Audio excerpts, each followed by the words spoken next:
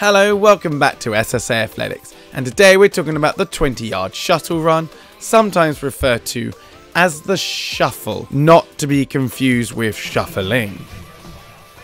The 20-yard shuttle run is probably one of the most important tests inside NFL Combine, but it's certainly not one of the romantic, more famous tests. This is because it is one that mimics actual movement patterns for certain positions.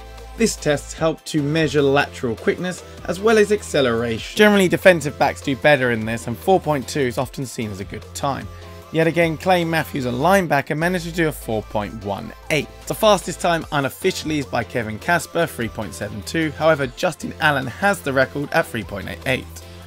Okay, so we start from this cone here, and we start, basically your starting position, your down start, 3-point start sort.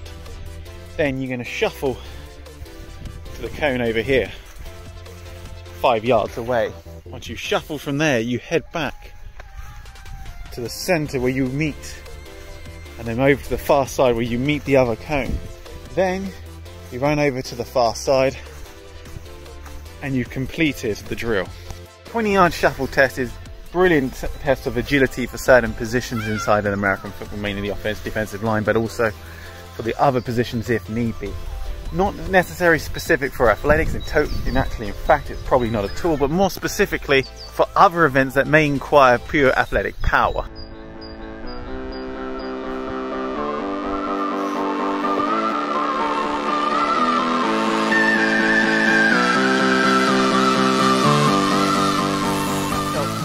It felt so weird having to go side to side like that, just so not used to it at all.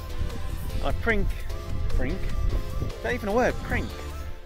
I think that I may have not gone as fast as I could do, so I'm going to do that one more time.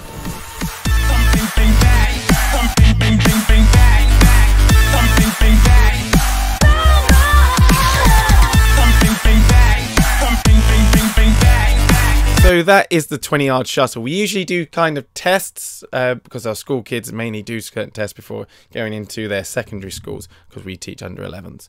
If you like this video and would like us to do more fitness tests like this, then smash subscribe, let us know in the comments. Also, you can check out our Facebook pages, both the training page and the normal SSA page, which you can find down in the comment section below or elsewhere on this site, as well as our website.